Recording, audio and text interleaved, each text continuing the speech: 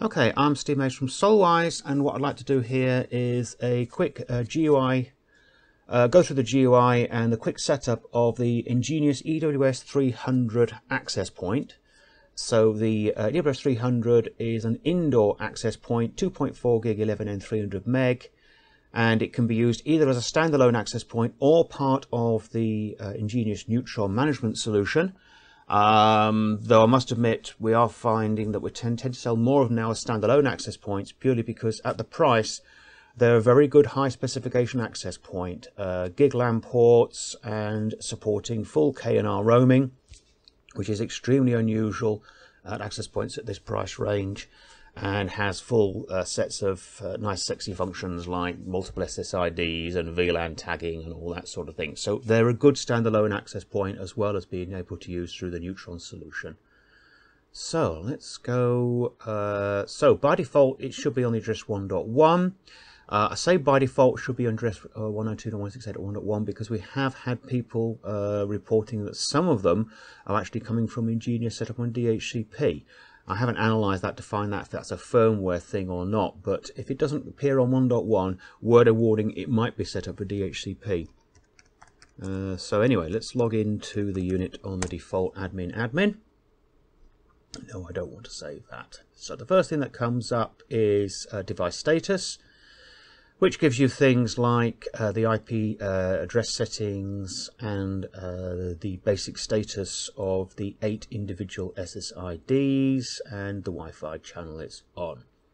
Then you've got some statistics of traffic in and out on the LAN port and on the Wi-Fi interface. So as far as configuration is concerned, the first thing you probably want to do is go to the basic, which basically or essentially tells you just what IP settings to use. So by default it should be on 1.1, but you could change it to DHCP if you want. If using obviously a static address, just make sure it's an IP address which suits your network and which you will remember. So let's go to wireless setup next. Wait a few seconds for it to bring up that page. There we go. So the first thing you'd probably want to do is select the country. So we go down here and we've got 3 United Kingdoms. One is plain, and then you've got B and C. B and C are 5 gig bands, so forget about them. So just select plain United Kingdom.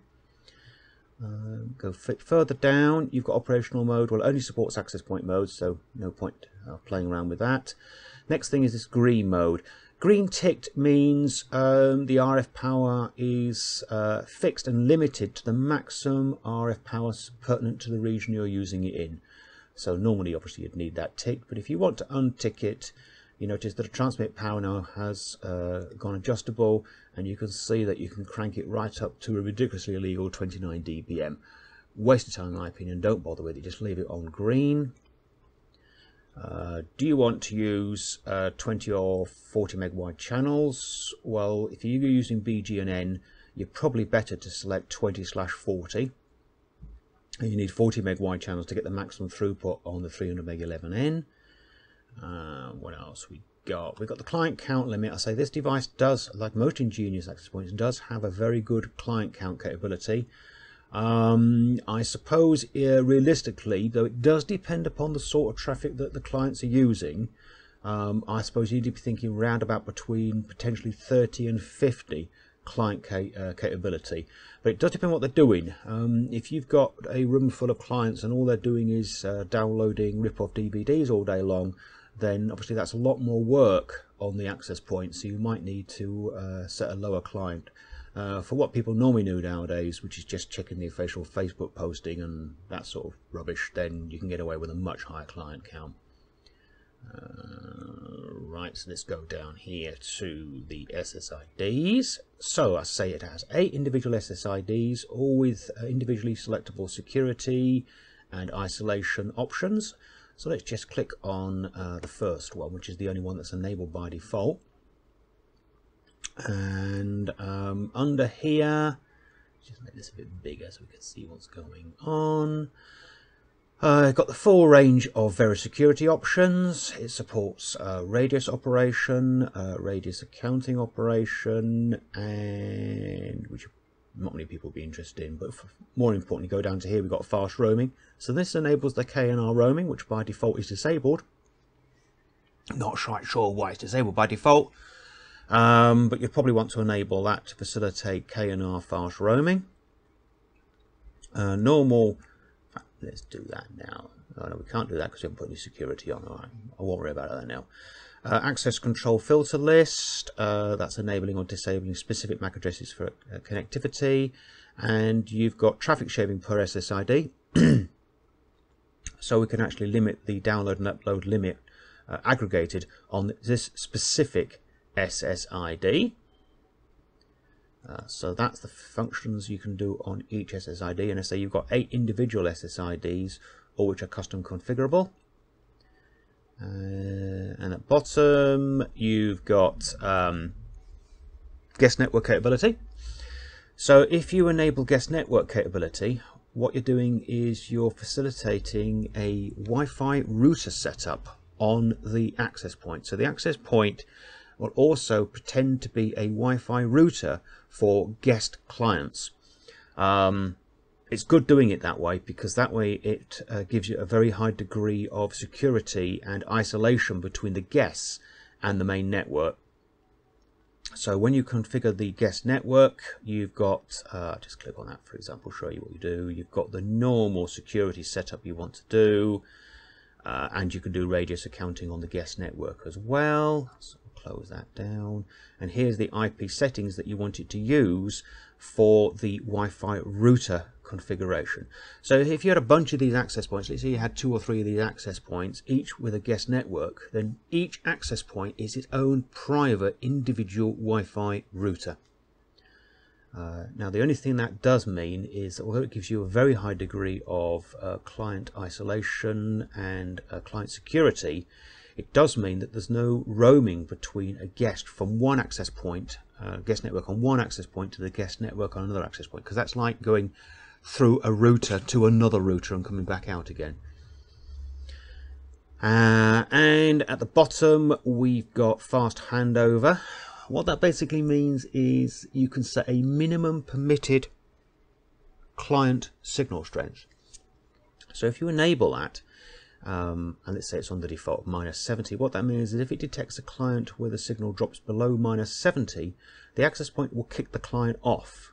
That will then force the client to have a look around, and hopefully if you've laid out your network correctly, it'll find another access point with a better signal for it to connect to.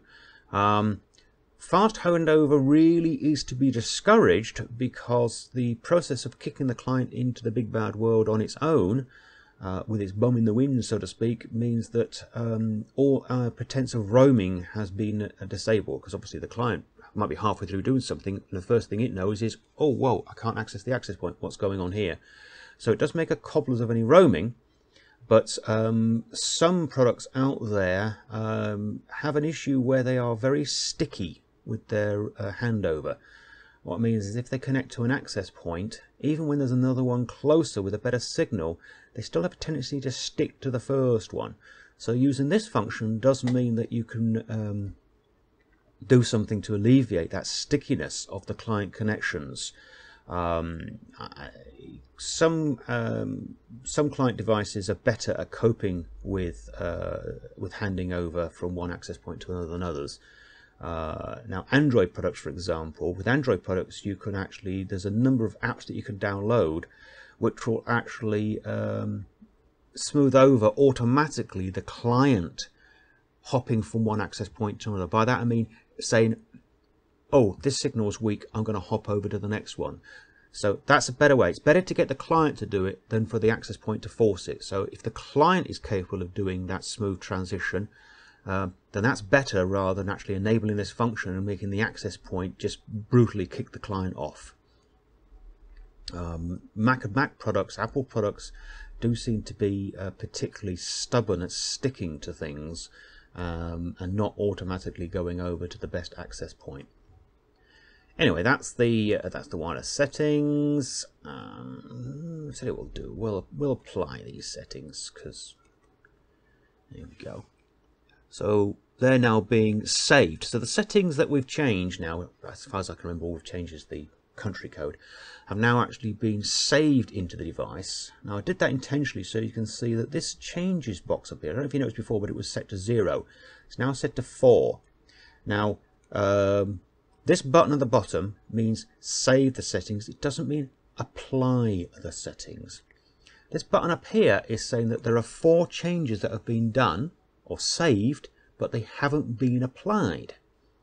So you can actually build up a whole series of saves to the configuration. At the end, you can actually do a block application to the whole lot. Just speeds up the process when you've got lots of different parameters to configure. You don't have to sit there after each change waiting for the device to apply them before you can continue. So what you would normally do is you click on changes, and it says, right, what do you want to do? Do you want to apply the saves that you've done, or do you just want to undo everything that you've done since the last apply? I won't bother going through that because we just have to sit here for about 2 minutes while the thing reboots. So let's continue going down through these web pages. So we've got advanced. So this can actually be used with a neutral controller. Normally you'd leave it to auto detection if you're going to go that route. But you could actually specify an IP address if you wanted for the controller, SNMP settings for it, and various CLI SSH settings.